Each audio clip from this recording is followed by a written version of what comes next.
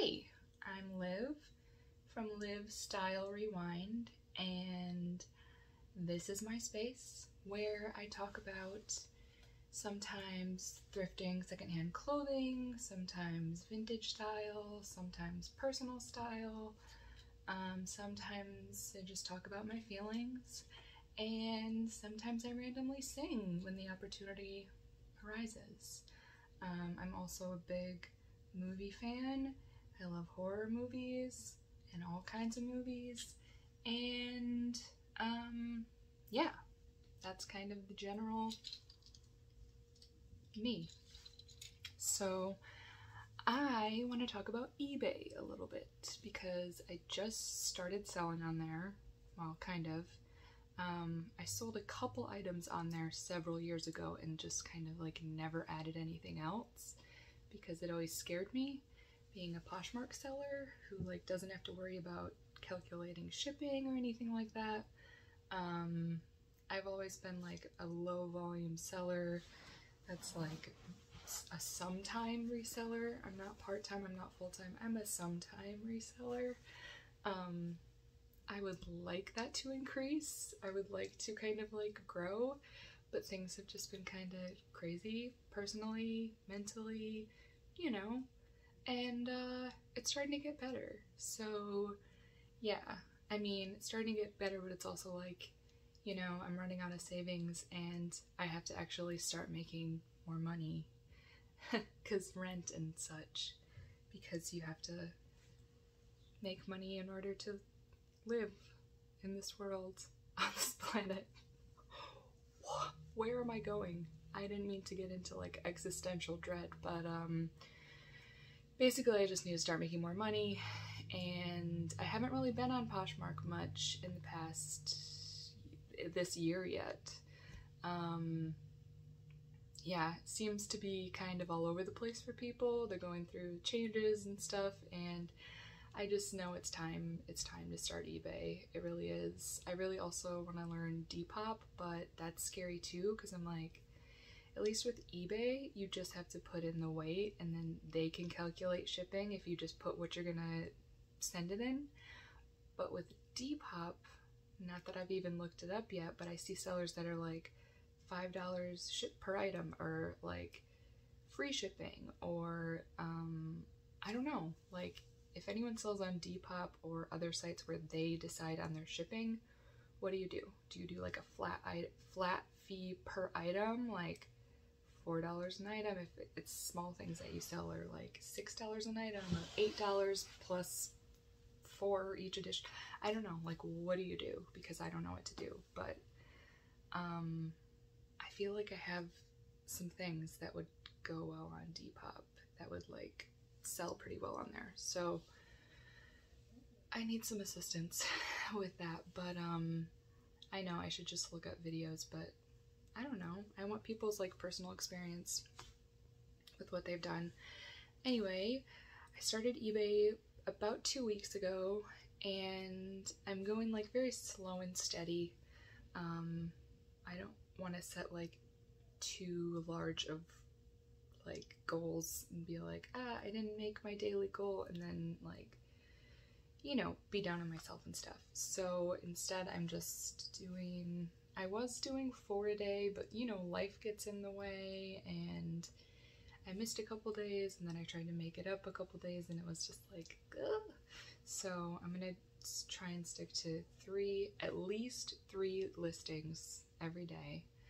And I'm gonna utilize like the drafts on eBay. So once I get 3 things listed for that day, I'm just gonna start kind of banking up drafts when I have time to do some listings. Yeah, so I'd say it's going okay. I have 31 items for sale on there right now. I've been on there 2 weeks, and I've sold 4 things, which I guess is pretty good considering I only had 2 feedback. So like, I don't know. I feel like people prefer buying from, you know, veteran seasoned sellers that have like a lot of good feedback. So I don't know, it's almost like you're taking a chance with me, even though like I have sold a ton of items on other sites. I even put that in all my little descriptions for eBay so far, like, I'm new to eBay, but I've sold 750 plus items on other resale sites. So I have experience, like, please buy from me. So yeah, I don't know. I guess it's going okay. I'm trying to look at what I sold. Okay, the first thing I sold was a Gimmicks by BKE, which is like a buckle mall brand, like kind of expensive mall brand in my opinion. Expensive retail, but resale, eh. But I came across these tank tops that were super cute at a garage sale last summer or last spring with my mom, and I was not finding anything that day. Like, we had been to 4 or 5 sales, I wasn't finding anything. We went to the sale and this girl had all of this cute clothing, like just their garage was just like full of tables full of clothes. The only problem was, like, it was kind of pricey. I mean, it was price reasonable if you're gonna like keep it, but if you're gonna sell it, it wasn't great. And like everything was a small or an extra small. So I prefer larger sizes. I prefer wearing large sizes. I prefer selling larger sizes. And so I looked through everything to see if there was anything that I like had to have. And there were these 3 Gimmicks tank tops, just in like, this one that I sold was like gray, color block. It had like lace embellishment, and like it was kind of like, I described it as like mixed media because it was like these different materials and like had a floral pattern up at the collar. If I can figure out how to insert a picture somewhere around here, maybe, we'll see. Give you an idea, but I paid $5 for it, which isn't great. I probably wouldn't do that again. I probably wouldn't pay more than like $3 for it, but it was on there for like a few days and it sold for $19. It sold for $19 plus shipping. So I don't know what that gives me after fees. Like, it's getting deposited into my account, but I'm like, I don't know if there's like a certain fee that eBay takes from each item, or if it like just depends on the amount that it sells for, or I don't know. I'm still new to eBay, but like, maybe you're new to eBay and we're just kind of going along together, learning as we go, or maybe you have been on eBay for a long time and you're like, what is this person talking about? This is how much the fee is, you silly goose. It's actually 15.2%. How did you not know that? Everyone knows. I don't know. Maybe it's like 17, 18, I don't know. But I sold it for 20, bought it for 5. I'd say that's a win, especially because I'm new to eBay and I want to like start racking up sales to look like a more legit seller, because I am, but I'm new. The second thing was Tommy Hilfiger shorts. They weren't like vintage 90s or anything cool like that. They were just little like mini shorts. They were red, like a muted red with white little pinstripes, and they were kind of sailor shorts because they had these like big white buttons. They had pockets and then like big white buttons decorated around the pockets, so they were like very nautical and sailor and cute and like kind of pin-up-y. They weren't high-waisted, but they were like mid-rise, and I got them for myself just to see because they were, I think they were a size 18, and I tried them and I didn't love them. So they were listed on Poshmark forever, well, like a year I guess, and got some attention, but not much. I'm probably asking too much for them, but I thought they were really cute. So they sold on eBay for $22.99 plus the buyer paid for shipping, which is like so surprising. I price things a little high to allow for offers because a lot of people want a deal. So like, I'm kind of always in my head expecting to sell things for like 20 to 30% less than I price them for. So when people just buy it out for what I price it for, it's like, whoa, you're awesome, I love you. Hopefully they like it. They haven't gotten it yet. No, only the first person has gotten theirs so far. I got those at a thrift store when I went to my hometown probably about a year ago, maybe a little less, last summer. My brother is also a seller on eBay. He resells. So is my mom. It's kind of like a family thing. It's all in the family. But he goes to this thrift store like all the time, and I always go, well, I always try to go when I visit, and they have pretty good prices on things, decent brands, and I found those Tommy shorts there. I think they were only like $3. So having them sell for like 23 bucks, that's cool. I'll take it. The third item was, it was this Umgee floral, like really teeny mini floral. I never know whether to call it a tunic or a mini dress if it's like that length. It's like obviously above your knees, but it's like around, it could be a long top or it could be a really short dress, depending. So I always put like tunic / mini dress, just because I don't know. I don't know if one of them sells better than the other. I feel like maybe dresses might sell for a little bit more, but it's like the same amount of material, so it's hard to tell. Anyway, it was like lace embellished, tans and like neutrals, browns, and I think it had like a cutout back and a little like button at the neck and a little ruffle. It was really cute. It wasn't like worth that much, but I picked it up years ago, probably 2 or 3 years ago in Detroit, and I think it was one of those things where I wasn't finding much and I was like, this is cute. So I grabbed it. It was probably $5 around there, and I wouldn't pay that much for this thing now. I'd probably pay like $1 to $2 to $3 tops, but it sold for $20 plus the buyer paid shipping, and I'm happy that it's gone. It's cute, but I had it in my Poshmark for several years, so I'm happy that it's gone. And then the last thing is something that I actually had in the background of one of my videos early on, I think like my second video. So if I can't insert a picture, I can maybe pop it up somewhere. We'll figure this out. It'll be fine.